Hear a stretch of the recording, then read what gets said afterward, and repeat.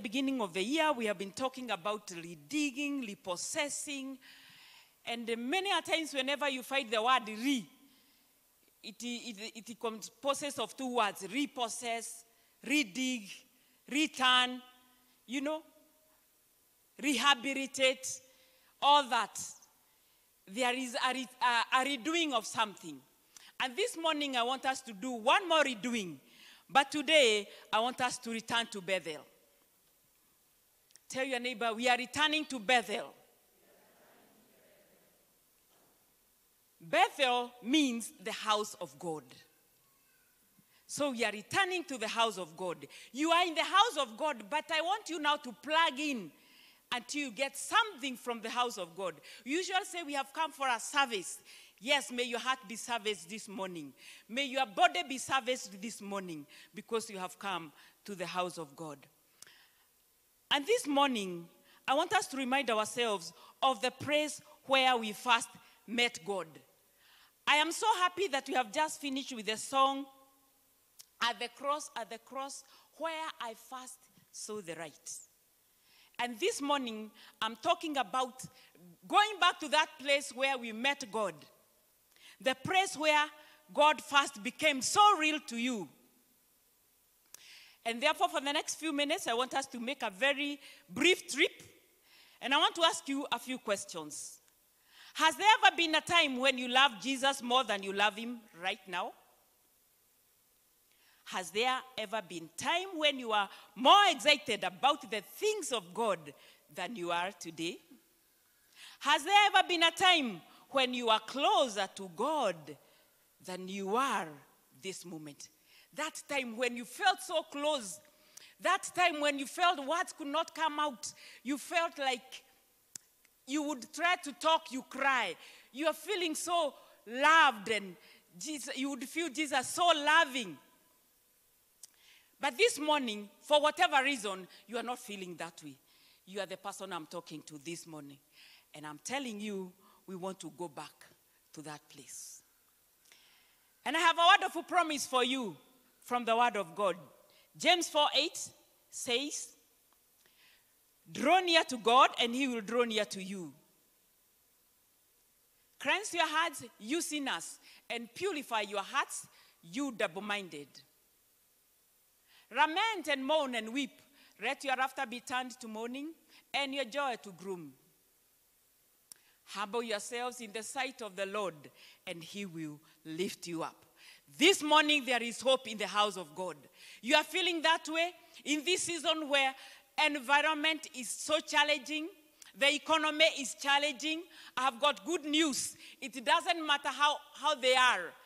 Humble yourself before the Lord, and he will lift you up. That is a promise for you. I pray that it's only the body which is cold. The heart is warm, and the mouth can speak, and therefore you can say amen. Can we agree? Yeah.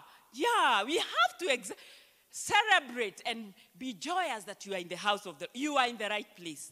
Amen. You may be like Jacob.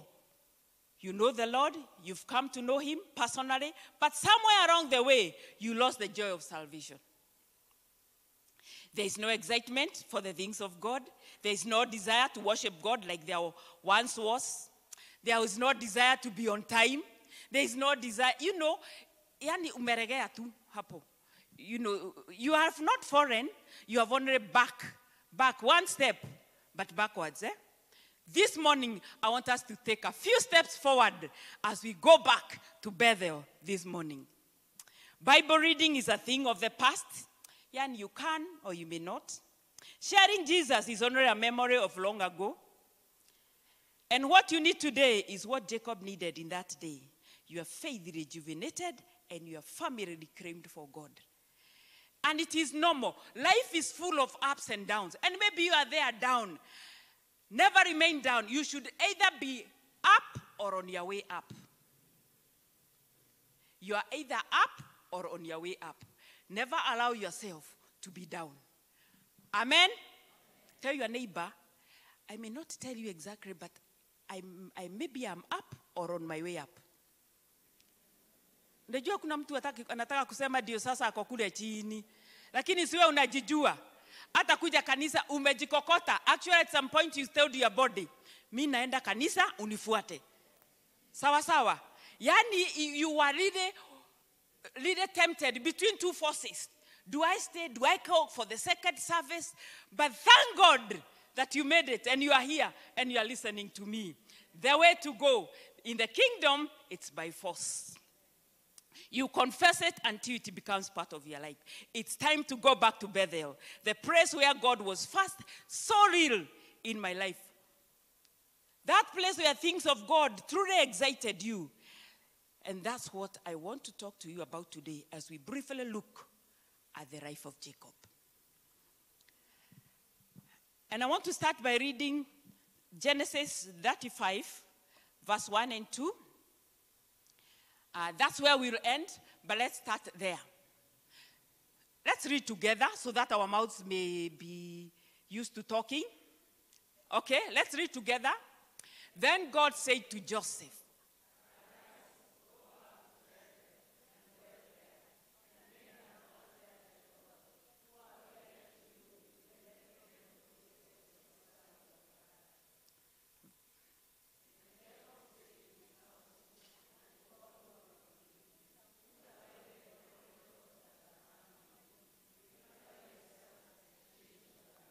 hold it.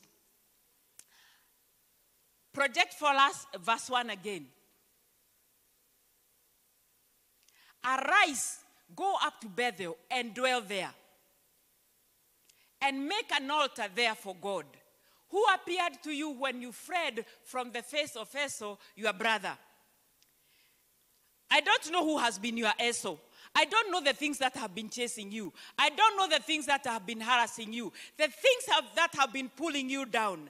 But there is a call in the house of God this morning that we can go back there, dwell there, build an altar there, and then God will find us there. I pray that this morning you'll be so determined and tell God in your heart, I refuse to leave that door the way I came in. Because I came to your house, you must minister to me. You are his daughter, you are his son, you deserve it because you are in the house of God this morning. And very quickly, I want to remind ourselves who was Jacob. Number one, Genesis 25 verse 21. Genesis 25 verse 21. Rebecca, who was the wife to Isaac, prayed to the Lord on behalf of his wife because she was barren. And the Lord granted his plea, and Rebecca, his wife, conceived. Hold it. Jacob was answered prayer. And it is so encouraging. This time round, Rebecca did not go to the bishop. Rebecca did not go to the pastor. Rebecca went to her husband and asked the husband, can you lay your hands on me and pray for me? I want a baby. And you know what? The Bible says God answered that prayer. And I want to talk to the couples in the house this morning. Even before you go out there, and I'm not saying it's wrong, it's good. But also, I want you to recognize that anointing. Ask your husband to pray for you. Ask your wife to pray for you. Bwana asifiwe. So, as we look briefly at the life of Jacob, I want you to know he was an answer to prayer. He and his brother Esau, they were twins. This couple had no children. But when Isaac prayed for Rebekah, God honored that prayer. And to the husbands in the house, God honors your prayer. Be brave and pray for your children. Pray for your wives. Intercede for them. God is waiting for you. Bwana asifiwe. Number two, another point about Jacob. He grew up as a favorite of his mother, Rebekah. I don't know whether it was positive or negative, but that's what the Bible says. That he was a favorite. He liked hanging around his mother. And there's nothing wrong in being close to your mother. I encourage you to be close to your mothers. And if your mothers have rested like mine, in the kingdom there are so many mothers. Look around for mothers where you can hang around and you'll be blessed. Number 3, about Jacob. It's so unfortunate that he was an answer to prayer. He was a favorite of his mother. But as he grew up, he became what I would call a professional possessor of other people's things. He just decided to become a professional. As a planter, a conman, yet a wife of a pastor, answered prayer. But as he was growing up, I don't know where he picked the traits. But he just decided to become a professional possessor of other people's things. I pray that we don't have them in the house this morning. Number 1, he took his brother's Esau's birthright and blessing. In Genesis 25, verse 29 and 34, gone. Yours is on. Mine has gone, but this one is on. Maybe you can project it for us. Let's read together. Now Jacob cooked. Can you project this in NLT, please?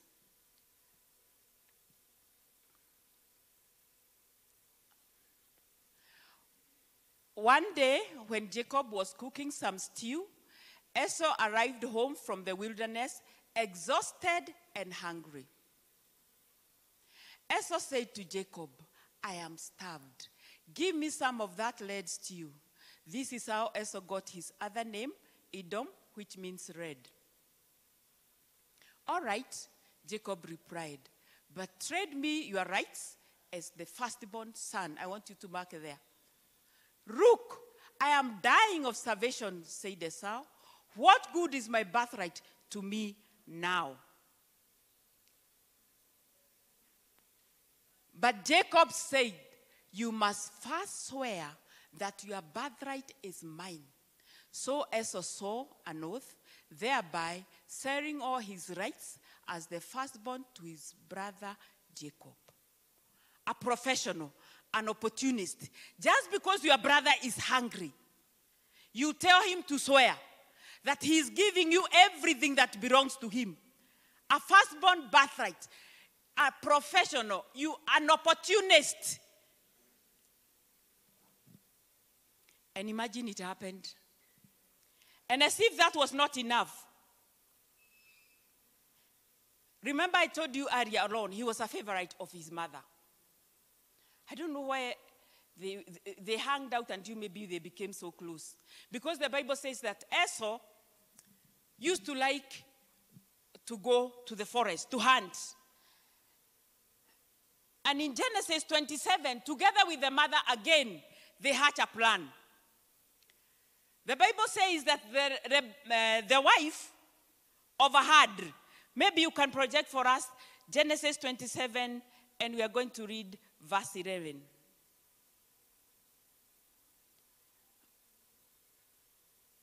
Or should we start from verse 7? This is a story where Rebecca,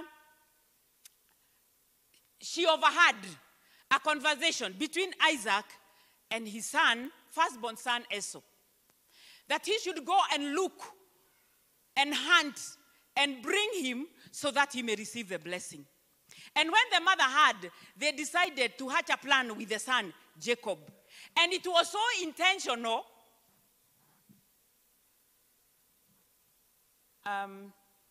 that Rebecca was so determined to convince. He had a plan. He had the dressing. She offered how to prepare the meal the way Isaac loved. The Bible says that Isaac was very old and he could not see. And maybe let's hear a bit of the conversation now starting from verse 11. This is a conversation between Jacob and the mother. Let's read together. And Jacob said to Rebekah, his mother, look, Esau, my brother, is a hairy man, and I'm a smooth-skinned man. Perhaps my father will feel me, and I shall seem to be a deceiver to him, and I shall bring a curse on myself and not a blessing. But his mother said to him, let your curse be on me, my son. Only obey my voice and go get them for me. And he went and got them and brought them to his mother. And his mother made savory food, such as his father loved. Then Rebekah took the choice clothes of her elder son Esau, which were with her in the house, and put them on Jacob, her younger son. And she put the skins of the kids of the goats on his hands and on the smooth part of his neck. Then she gave the savory food and the bread which she had prepared into the hand of her son Jacob. So he went to his father and said, my father. And he said, here I am. Who are you, my son? Jacob said to his father, I am Esau, your firstborn. I have done just as you told me. Please arise, sit and eat of my game, that you so may bless me. Hold it there. It was so intentional. He had the audacity to go and tell his father, I am your son Esau. And I'm imagining there was a lot of pretense as he was trying to imitate how the brother speaks. And imagine it worked. And this was with the help of the mother. And I want to speak to the mothers in the house. You know the power of the tongue. Rebekah had the audacity. Rachel, she had the audacity of telling the son, let that curse be on me. Is it a wonder that she died on the way when they were going back to Bethel? Is it a wonder? And Jacob, remember I told, and we are talking about Jacob. Our subject today is Jacob. He was so intentional in trying to cover up. So, through that way, hatching the plan with the mother, Jacob was again able to take the blessing of his brother. Verse 35. Now, I want to fast forward. Now Esau comes, prepares the food, and takes to the father. But the father has already eaten and blessed Jacob.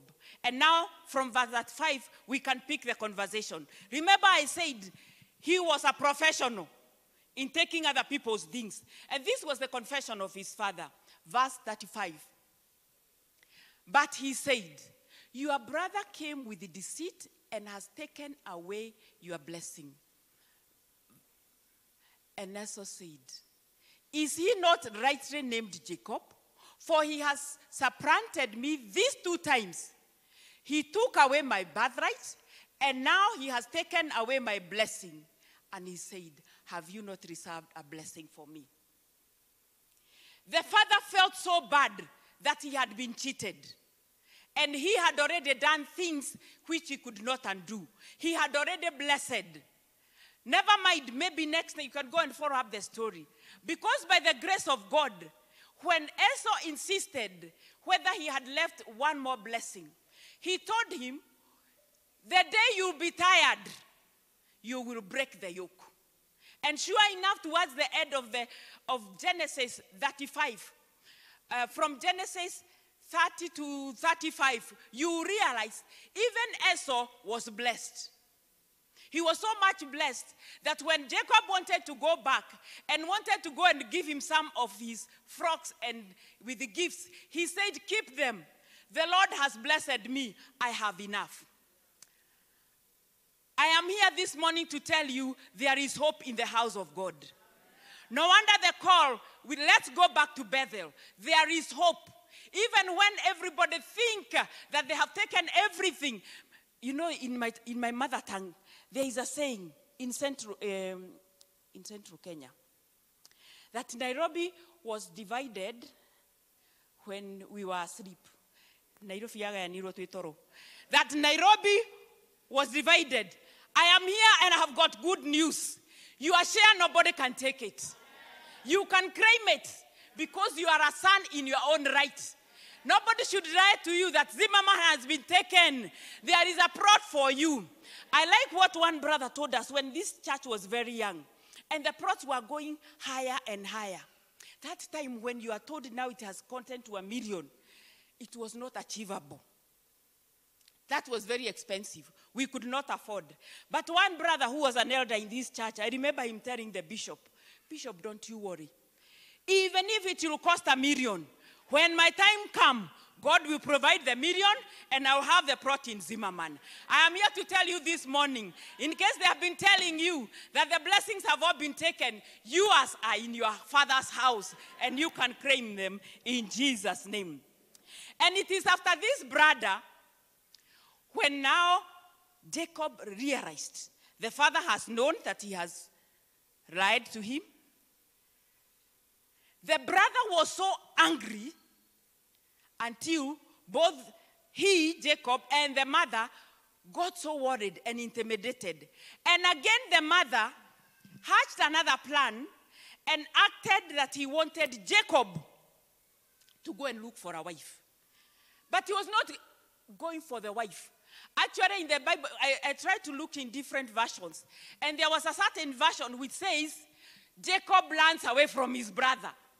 But according to the mother, he was going to look for a wife. Never mind, he was running away, but he also got a wife along the way. Sawa sawa. Jacob runs away from his angry brother. Genesis 28:10-22, we read very fast. Now Jacob went out from Beersheba and went toward Haran. So he came. I thought we were reading together. Oh, yeah. So he came to a certain place and stayed there all night because the sun had set. And he took one of the stones of that place and put it at his head, and he lay down in that place. Hold it. He came from a very comfortable house. And this is how sin does. Now he's all alone somewhere. Has become dark. He had to spend the night here. The best he could afford was a stone as a pillow. Let's continue. Then he dreamed, and behold, a ladder was set up on the earth, and its top reached to heaven. And there the angels of God were ascending and descending on it. And behold, the Lord stood above it and said, I am the Lord God of Abraham, your father, and the God of Isaac. The land on which you lie, I will give you and your descendants. Also your descendants shall be as the dust of the earth. You shall spread abroad to the west and to the east, to the north and to the south. And in you and in your seed, all the families of the earth shall be blessed. Behold, I am with you and will keep you wherever you go, and will bring you back to this land. For I will not leave you till I have done what I have spoken. Hold it there. He's running away. He has done a lot of mess. Imagine the kind of mess he has done to their small family, a family of 4. We have an angry brother, a frustrated mother who has been separated from his favorite son, and a disappointed father. And now he's all alone in the middle of nowhere, in the desert. But in that place, the Lord appeared to him. I am here to encourage somebody this morning. It doesn't matter where you are. The Lord is where you are. You can plug in. You can draw life. You can tell God, I am back and I want to be recharged. He got so many promises. Verse 16.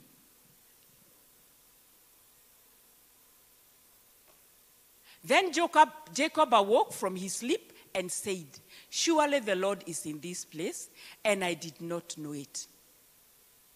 And he was afraid and said, how awesome is this place? This is none other than the house of God, and this is the gate to heaven.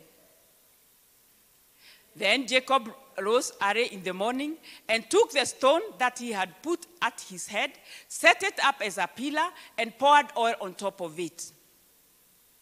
And he called the name of the place Bethel, but the name of that city had been Luz previously. Then Jacob made a vow, saying, if God will be with me and keep me,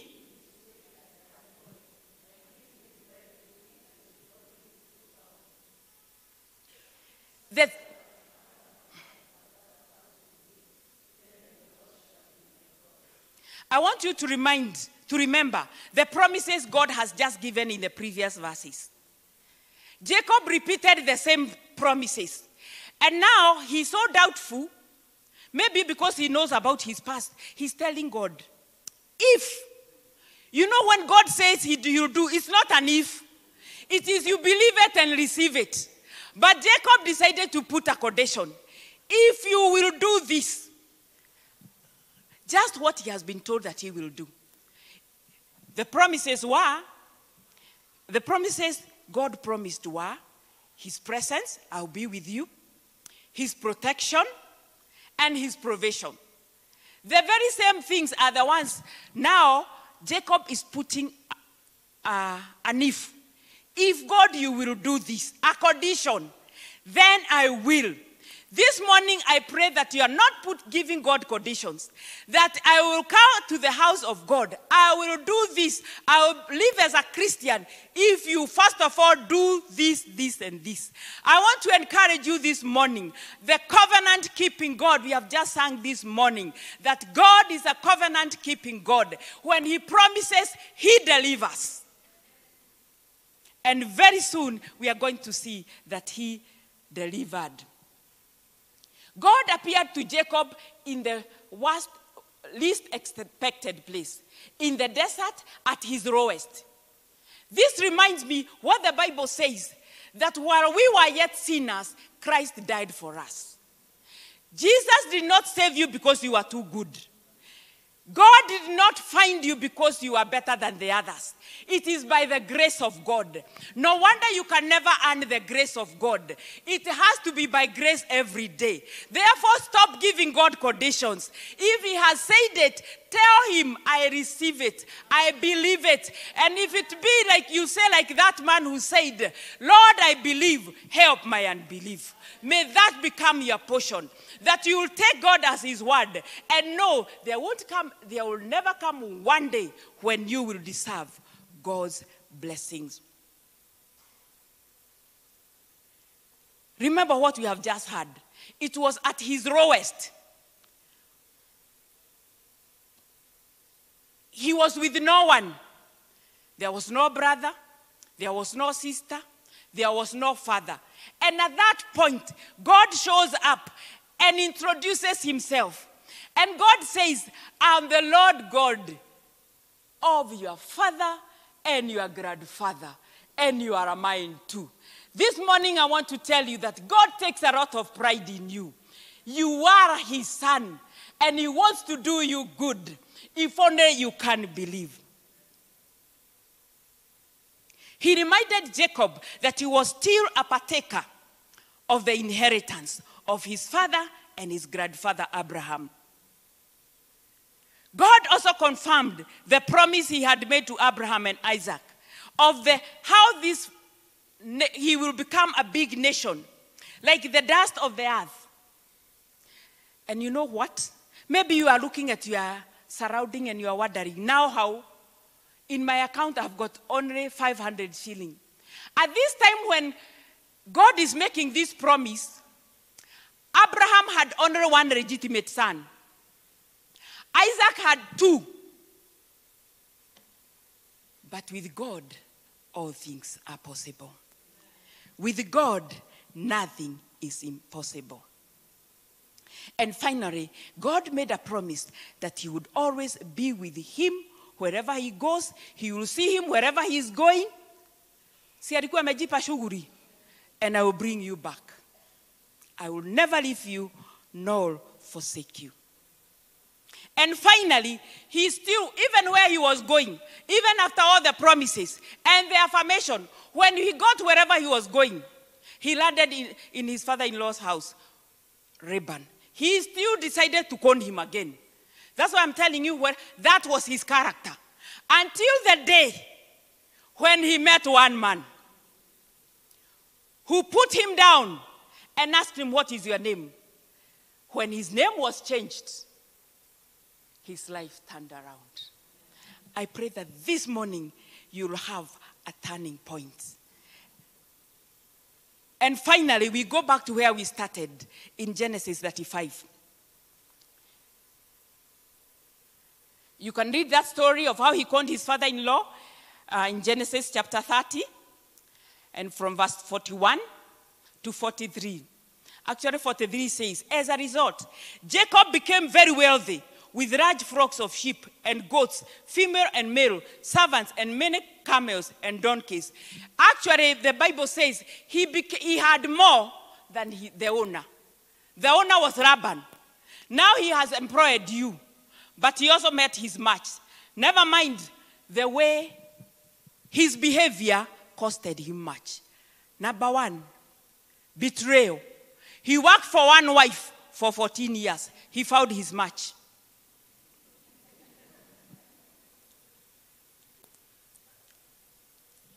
He had enough share of his frustration. Another disappointment. His favorite, his mother, he never got to see the mother again. By the time they ran back, he only got Isaac. And the Bible adds up in Genesis 35 that he was able at least to bury the father. He was separated with his loving mother for the rest of his life. Sin is very expensive. I pray that the Lord will help us to stop quoting sin. Let's go back to the house of God.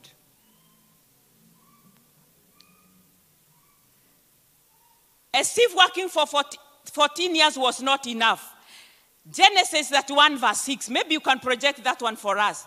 Genesis 31 verse 6. I've just told you that he met his match. The Bible says that he changed Jacob's salary 10 times. Can you imagine having such an employer? Unaamuka kesho anakwambia 10,000. The following day anakwambia 7,000. The following day anakwambia 2,000. Anaongeza anapungua 10 times. Can you imagine? He had enough share of his consequences. 10 times his salaries. And as I wind up, I want us to pick a few lessons. Remember, we are talking about returning back to Bethel. Remember, God introduced himself as the God of Abraham, God of Isaac, and we all know after this incident, in the later chapters, God has continued introducing himself. Even Jacob entered there. The Bible says, I'm the Lord God, the Father of Abraham, Isaac, and Jacob. This conman still made it way that we would want to be partakers. Yes, you may not have gone even to that extent. You can make it to be a son of covenant. And you are a son of covenant because of the blood of Jesus. So, lesson number 1, salvation is not inherited. Jacob was a conman, and yet a son of Isaac and a grandson of Abraham. God will introduce himself by his father's name and his grandfather's name. But in spite of all that, his family members had all sorts of idols. Salvation is personal responsibility. Believe in your heart and then confess Jesus is Lord. Follow him daily. Pursue to introduce your God to your children, to your family, and to your friends. Salvation is not inherited. Because at this point, Jacob was there, lukewarm. He knew about God. Why do I know he knows? When God appeared to him in the desert, the Bible says he took that stone, anointed it. I think he had seen what his father and his grandfather maybe were doing or something like that. He had an idea. But he had not embraced this salvation for himself. That is why when God blessed him with a family, his family, his children. That's why in Genesis chapter 35 and verse 2, when God appeared to him and asked him to go back to Bethel, he knew the protocol. So he told his family. Can we read verse 2? 35 verse 2. He knew there was work to be done. And Jacob said to his household and to all who are with him, put away the foreign gods that are among you. Purify yourself and change your garments. And the Lord is talking to us this morning. Put away those things that you know they keep him off. The things that grieve the Holy Spirit. Put them away. Let's go back to Bethel. Let's go back to the house of God where he can speak to us one more time. Could it be that the Lord has not been speaking to you because of what? Of the sins and the things you have hidden in your heart. On Friday, our brother reminded us, Psalms 25, I think verse 14. Maybe you can project it for us. Psalms 25 verse 14.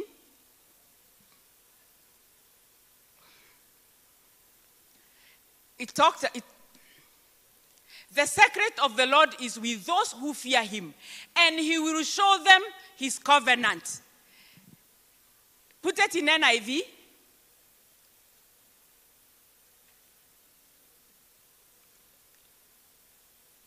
The Lord confides in those who fear him. He makes his covenant known to them. Are you wondering why you are no longer hearing God? Are you wondering why God is not talking to you? Have you kept your part of bargain? Fearing the Lord, that he may confide in you, that he may give you his secrets. Jacob knew if they were going back to Bethel, then he and his family had. And he knew it. Actually, he continued. Let's read verse 3 of that verse. He became excited. He remembered that's where he saw the right. It was at his cross. Then let us arise and go to Bethel. And I will make an altar there to God, who answered me in the day of my distress, and has been with me in the way which I have gone. Verse 4. So they gave Jacob all the foreign gods, which were in their hands, and the earrings which were in their ears. And Jacob hid them under the terebinth tree, which was by Shechem. And they journeyed, and the terror of God was upon the cities that were all around them, and they did not pursue the sons of Jacob. God kept all the promises. He had promised him that he will bless him. He will increase him. Now he's talking, he came alone. You remember that night? He was all alone in the night. When he's going back, he has a household. He had actually 12 sons. He had much frogs, never mind how he got them. But he was so rich. He was going back full. And the Lord made sure he also kept the promise of protection. The Bible says that the cities surrounding them feared them. Nobody asked them a question. I want to tell you, we serve a covenant-keeping God. The promises that God has given you, he will fulfill them. And Jacob, over time, and by this time it was actually over 20 years, he would look back and give a testimony. He has watched over me. Lesson number 2, trust God and his promises. Trust God and his promises. Jacob was still not sure of his faith in God. When God appeared to him in a dream, he still did not believe. Instead, he gave God conditions. When I see, I will believe. Faith is an assurance of things hoped for. This morning, even if you have been praying and you have not gotten the answer, tell God, I'm still waiting. I believe. Faith is an assurance of things hoped for. What are you hoping for? What are you expecting from God? It may not have come, but it will come because God is faithful. Not because you are faithful, but because God is faithful. Lesson number 3. God never gives up on us. God will never give up on you. He allows us to go through our mess, but arrives on time to rescue us once we cooperate. Jacob cooperated and agreed to go back to Bethel. And it is on his way back to Bethel, he will meet God a second time, where he will wrestle with him and tell him, I am not leaving you until you bless me. It is after he cooperated that he was blessed and changed his name. Once you cooperate, starting with believing, God never gives up on us. And lesson number 4, when we allow God to lead, we get rest. How do I know that he got rest? He got rest because if you can read that story, when he got nearer to his motherland, or is it fatherland, he was fearing his angry brother. You remember I told you he was running away from the brother? And he was sending emissaries with the gifts to try and appease his brother. But Esau gave back a reply that he's no longer bitter. Jacob had rest. When you allow the good shepherd to lead you, he will lead you to places of rest. Are you feeling disturbed this morning? Can you allow the good shepherd to lead you into the green pastures? Just allow him to lead you. When Jacob obeyed to go back to Bethel, he was restored. He got the courage to wrestle with God until his name was changed and finally settled back to his father's land. In the house of God, you are equipped to fight for your inheritance because our weapons are strong to the pulling down of strongholds. This morning, I don't know where you are. Maybe you are in a mess. And the mess you are in, for sure you know you are part of the making. It doesn't matter whether you are in a self-made mess, people-made mess, devil-made mess. All you need to do is to tell yourself, I'm going back to the house of God. You will never deserve the grace of God. And God is willing to have you back. God is willing to clear your mess. God is willing to hold your hand and start enjoying the promises, because his promises are yea and amen. So once again, I want to ask you, could you be on the run? You know where you are. It is because of your disobedience. Return to Bethel, the house of God. A place of forgiveness, restoration, and a place of a second chance. Go back and be recharged. You are the only one who knows where you are. The Lord also knows where you are. Even in the desert, he is present. He was present for Jacob. Even when he appeared a second time, it was still on his way back. This morning, there is hope because you have come back to the house of God. And you can go back and repair your relationship with God. The Bible says that if we confess our sins, he is faithful and just to forgive us. This morning, are you willing to take responsibility of your contribution to the place where you are this morning? For sure you know it has backfired. Maybe you had decided to be a conman like Jacob. But this morning there is hope in the house of God. I told you earlier, these days we refer to our God as the God of Abraham, Isaac, and Jacob. How did Jacob connect? He agreed to go back to Bethel. Bethel, the house of God. And I want to ask you, are you willing to go back? Are you ready? The Savior is waiting. Narudi, narudi, kutoka mbali. Sasa unikaribishe, Bwana, narudi, narudi, narudi, kutoka mbali. Sasa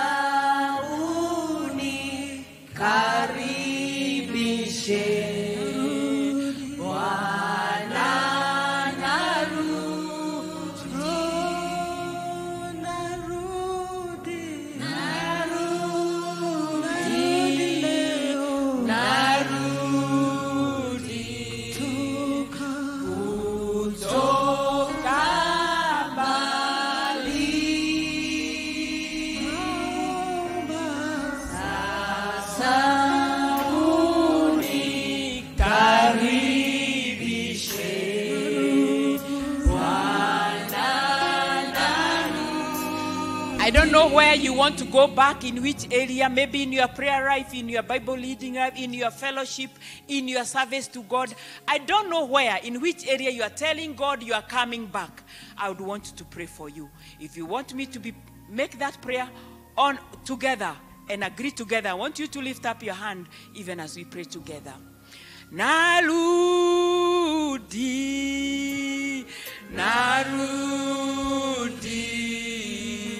kutoka mbali, sasa unikaribishe, Bwana narudi. Father, you have heard the confession of your sons and daughters this morning. I want to thank you, Lord, because you are very personal. You can see in which area, you can see in the area we are crying to you that you may receive us. As we come back to your house, as we come back to Bethel, as we come back to the place where we encountered you and felt you, and really felt blessed. Yes, Lord, I pray that you would receive your sons and daughters this morning. They are taking responsibilities, and that's why our hearts are up, oh Lord, that today you may receive us, oh God. We know you are a covenant-keeping God, and you are going to answer us, even as we make that confession. May you cause us to be ensnared by our own confession this morning, that today we are coming back. In Jesus' name.